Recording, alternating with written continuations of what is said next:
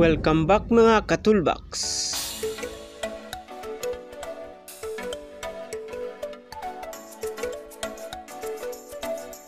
Sa video natin ngayon ay itetest natin itong inverter type na refrigerator. Ang purpose natin dito ay upang makuha ang actual consumption ng refrigerator na ito. Base sa kanyang EF card or Energy Efficiency Factor, kumukonsumo ito ng 700 Wh or 0.70 kWh sa loob ng 24 hours.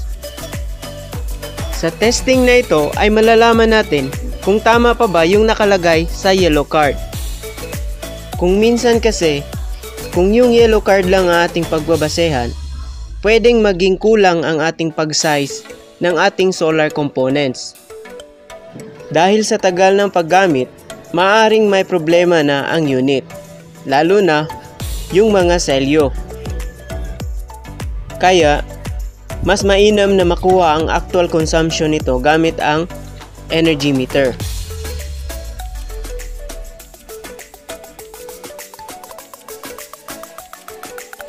Clear muna natin ang mga data bago tayo magsimula. May konting clarifications lang tayo.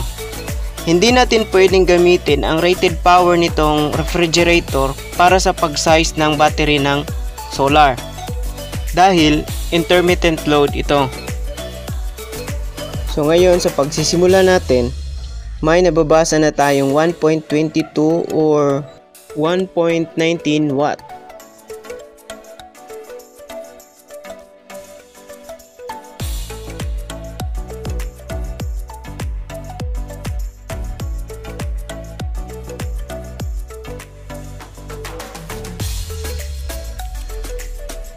Siya nga pala, ang testing na ito ay base sa actual daily usage ng mga occupant ng bahay.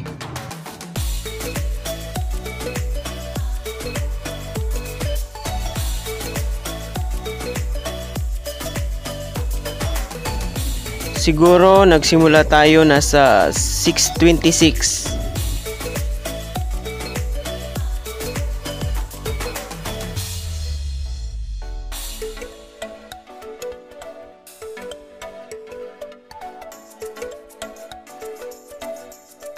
So, iwan muna natin to at babalikan na lang natin mamaya.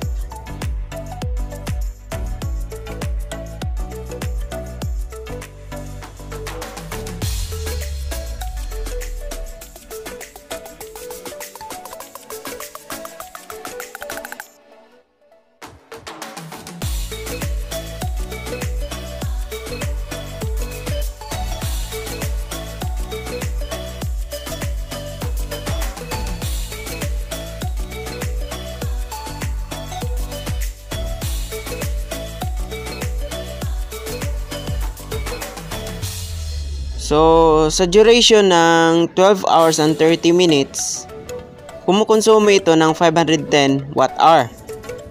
At expected natin na mas maliit dito ang consumption during night time dahil hindi na masyadong binubuksan ang refrigerator.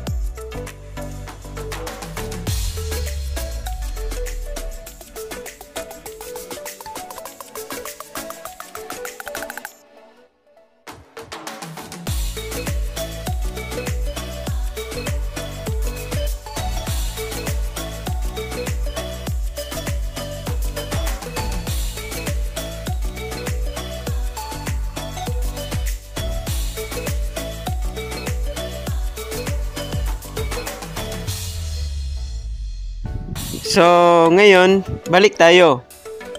Medyo lumagpas yata tayo ng 12 minutes.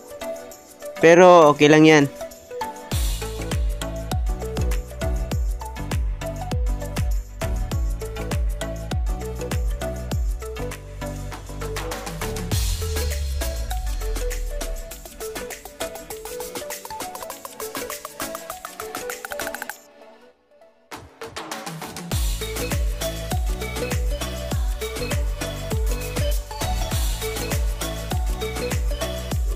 At ngayon, ang final result, ang refrigerator na ito ay kumukonsumo ng 970 Wh sa loob ng 24 hours or 0.97 kWh within 24 hours. At base sa result na ito, napakalaki ang diferensya ng consumption dahil nasa 270 Wh ang agwat. Dito natin makikita ang kahalagahan ng paggamit ng energy meter sa pag-size ng mga components ng solar, lalong-lalo na ang pag-size ng battery at ang solar panel. At ngayon, time na para sa computation ng gagamiting mga components.